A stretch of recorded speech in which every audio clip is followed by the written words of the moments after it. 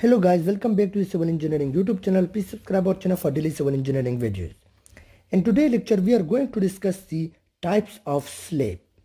I will try to explain this topic with the help of the examples and figures so it will be more easy to understand.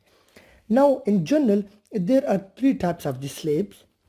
The first one is the solid slab. This is the type of the slab that is mostly used. The second one is the flat slab. We also see this type of slab in our construction, but this type of the slab is not so much common, is the solid slab. And the third one is the waffle slab system. So I will discuss these three types of the slabs in detail and also their subtypes. So starting from the solid slab. So solid slab is a type of slab which is being supported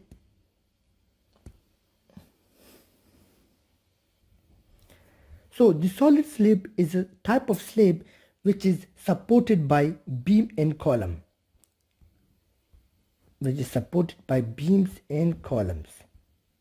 So if we look to this figure here, so we can see here this is our slab system. And here our slab is being supported by beams, the horizontal members. These are known as the beams. And also these beams then transfer the load to the columns. Here we see here the columns, the vertical members. So our slab is being supported by the beams and column.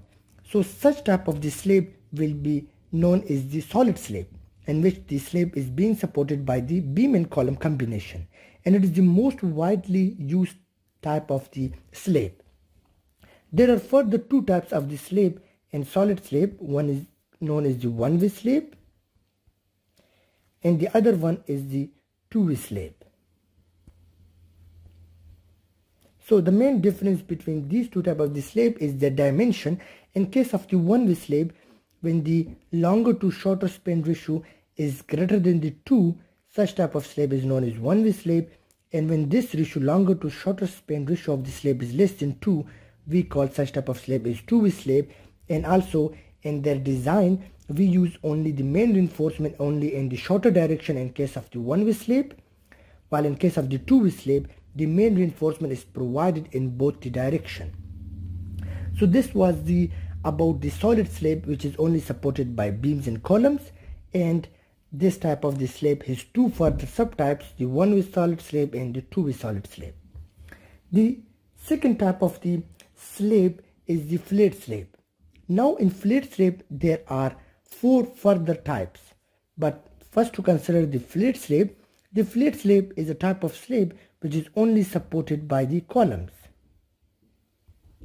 So such type of slab is known as the flat slab.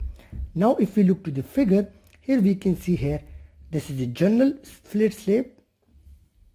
If I show it with the blue, so this is the flat slab here, general flat slab, where the slab is being supported by the columns. Here is the slab and it's supported by the 4 columns, vertical members 1, 2, 3, 4. So the slab which is supported only by the columns are known as the flat slab. This is the first type of the slab, this first, where it is only supported by the columns without increasing the column or the slab dimension. The second further type of the flat slab is this one, where flat slab with column head.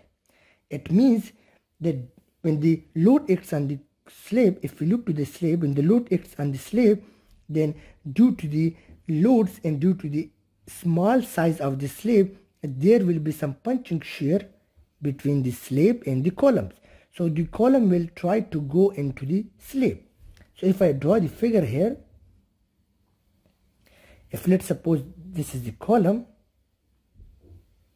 and this is the slab, so due to the load acting on the column, and the column will provide some resistance, so the column will try to go into the slab. So there is some punching shear created in this area where the column is connected to the slab. So in order to avoid this punching shear, what we do, we increase the size of the column here at this portion. So by increasing the column size, we call such type of the slab is known as the flat slab with column head. The third type of the flat slab is the slab where we increase the size of the slab only in the vicinity of the punching shear. Now here we see here the slab size has been increased. Here we have increased the size of the slab so to avoid the punching shear. Such type of the flat slab will be known as the flat slab with drop panel. The fourth type of the slab is known as the flat slab with drop panel and column head, where we provide the column head as we see here in the second type, and also we increase the size of the slab in the vicinity of the column. So this is known as the drop panel. So the combination of the drop panel and column head will be the fourth type of the flat slab, and this is also used to avoid the punching shear in the slab. So the next type of the slab is known as the waffle slab, where there are a large number of the small beams are provided in the slab in order to take the load.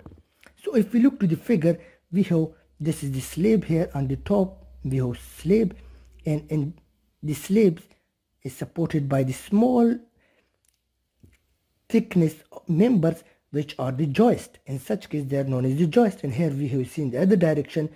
These are the small beams provided in the second direction, so these are the joist. So we see here there is a waffle type of the slab where we see the shape of the slab looks like a waffle biscuit. That's why such type of slab is known as the waffle slab, where it is composed of large number of small beams which are known as the joist. So large number of joists. So such type of slab is known as the waffle slab. It is mostly for to produce the lightweight structure. Also in case of the waffle slab, we have one-way rib system.